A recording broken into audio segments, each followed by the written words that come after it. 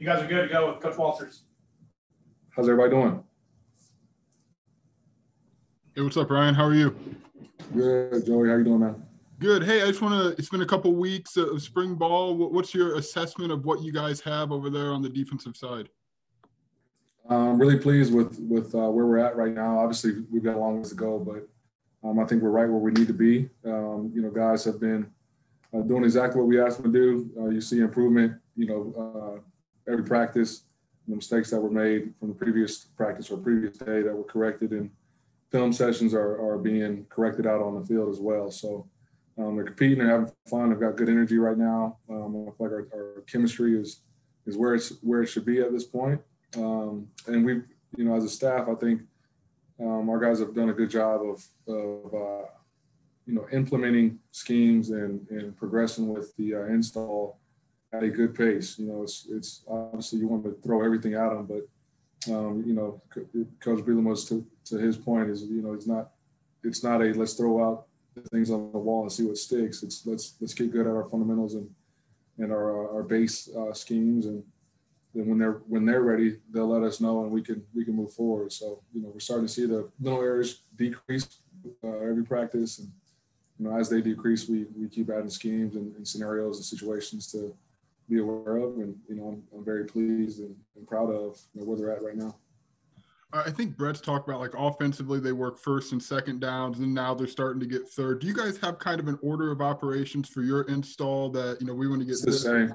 Yeah, it's what we obviously defensive football is reacting to the offense, so that is a team install. We do early downs at the start of it, and we've sprinkled in some third down scenarios this past week. And so with that, you get into some third down calls, third down schemes. So, that's universal within the program. Thanks, Ryan. Mm-hmm. Hey, Coach. I wanted to ask you a little bit about Talon Lindsay and his getting the scholarship yesterday. He obviously has a pretty special story as one of his many coaches, I guess. What was that kind of like for you to see a kid with all the adversity he's gone through be rewarded with something like that? Talon's he's a hard-working kid, man. He does it. Every rep he takes is 1,000 miles an hour, and obviously you love to see people's hard work be rewarded, and for not only him but for the those three other guys. Just ultra happy for him. Obviously, you don't know the kind of impact it has, for them financially, but just also your spirits. It's being rewarded for your hard work, and those guys work hard. There's no doubt about it. So hats off to Coach B for seeing that and recognizing it and rewarding them with scholarship. And then I wanted to focus on the safety group a little bit as well. Obviously, you're kind of handcuffed a little bit depth-wise with everything that you've been dealt with. But what have you seen out of the safeties in particular, especially with a guy like Prather Hudson, who you've added through the portal? Just their willingness to learn and work. Those guys are hanging on every word that any of the coaches say. You're seeing consistency with alignments, with calls, with checks. Then you see in production when we get into 11-on-11 situations. So really enjoy that group. I always preach to them that you guys got to be the quarterback of the defense. And so their attitude in the film room is that it's even keel. It's professional. It's competitive. And it's also encouraging. We have a pretty versatile room. We're playing with guys at different positions, and they're doing a good job of understanding concepts. So I'm happy with where they're at. Like I said, we got a long way to go still, but we're right where we need to be. And if I could get one more, I know you said you have a long way to go, and I'm sure that's the same thing with the outside linebackers, considering those guys are learning basically an entirely new defensive scheme and as long as a new position as well. What have you seen out of those 3-4 major guys in that room? Man, I'll tell you what, Owen Carney and Isaiah Gay, I'm happy as all can get out that they're here. They've had a great 8 practices. They've grown as leaders. They're ultra productive. Talk about versatile athletes, strong, physical, fast, and it feels like they're having fun within the scheme.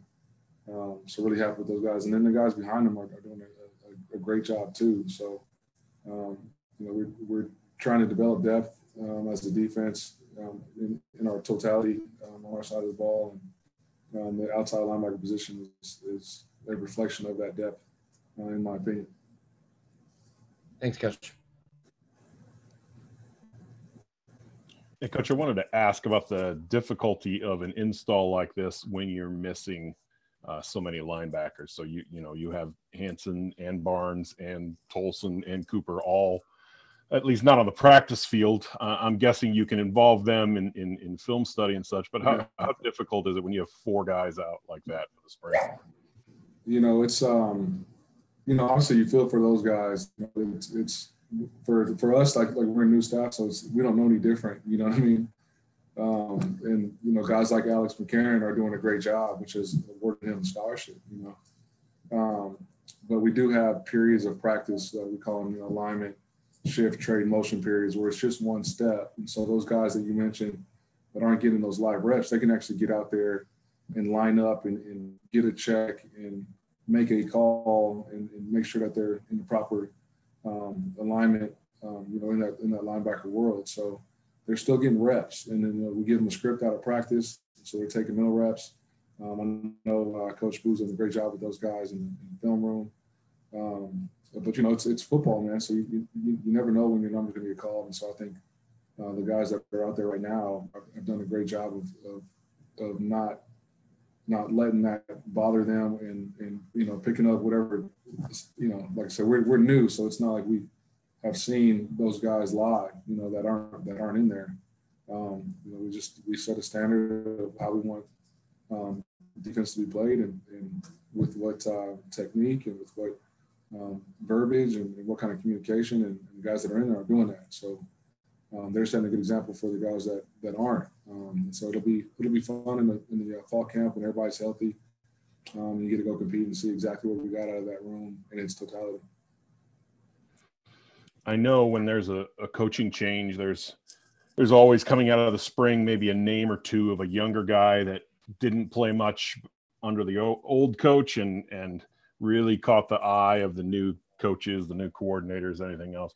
Are there any player names you can give us on your defense? Guys who maybe have surprised you a little bit. There wasn't much film on them when you were watching over the winter, but get them out on the practice field and they're surprising you with what they've got.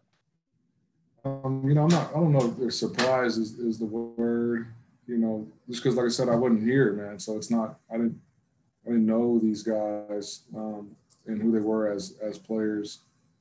I studied each individual. We as a staff studied each individual. So, what you think you saw from a eval standpoint is kind of what you're seeing on Saturday, or not on Saturday, but throughout spring ball. And so I don't know if surprise is I haven't really been surprised because I didn't have any expectations. You know what I mean? The goal is just to get better every day, and those guys are doing that. And so that's been the focal point. So it's kind of hard to be surprised without prior expectations, if that makes sense. Yeah, thanks. Thanks, Rob.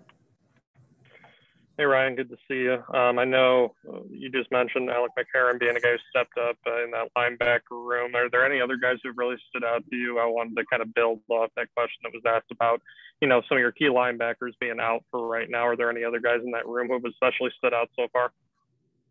No, really, man, those guys are all doing a great job. You talk about Alex McCarron, you got CJ, the transfer from North Carolina State. He's been doing an outstanding job. Sean Coughlin, really, like there hasn't been a drop off between who's been in and who's been out. And so, I've been pleased with that group, regardless of how thin it might be. Isaac Darkangelo is another guy who's really stood out and been explosive. I'm sure I'm forgetting somebody too, but those guys are they're doing a really good job of being physical and playing downhill, but also understanding the scheme and understanding what we're trying to get from them from a run fit standpoint and a communication standpoint in the pass game. So Coach Boo's done a hell of a job with that group throughout the course of the spring so far. And given that we're about halfway through spring ball at this point, as far as practices are concerned anyway, I know you're still focused on installing your defense, of course, but do you have any other kind of goals or missions you've set out for the second half of spring ball as we lead toward this final spring game? Well, just to keep getting better, you know, Coach preaches about stacking days, and that's how you reach your end goal. Is you focus on the process, and you embrace the journey, embrace the grind of it.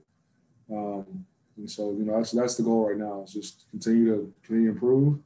You know, we'll get into some different scenarios and situational football to enhance, you know, IQ and awareness.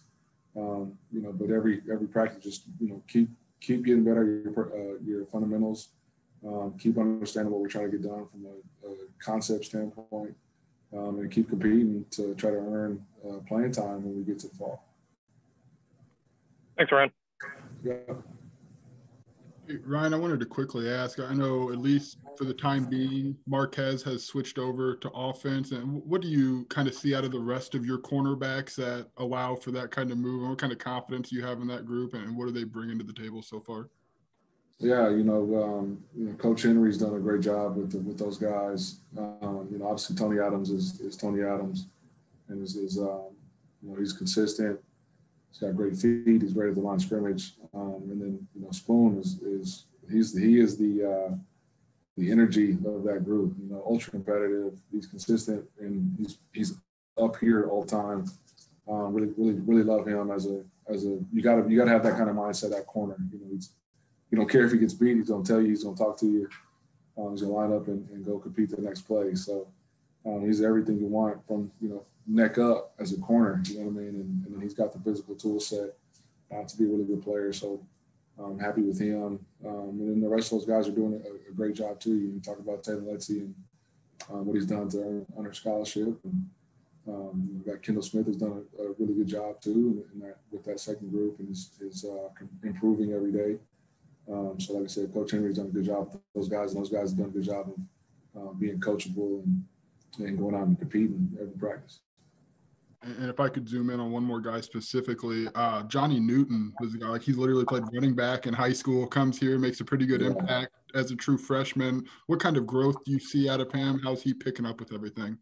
He's doing a really good job too, man. We're, you know, I can't dive into exactly what we're doing schematically, but you know, he's been able to grasp concepts and play some different positions, and you know, he's physical. He moves laterally really well.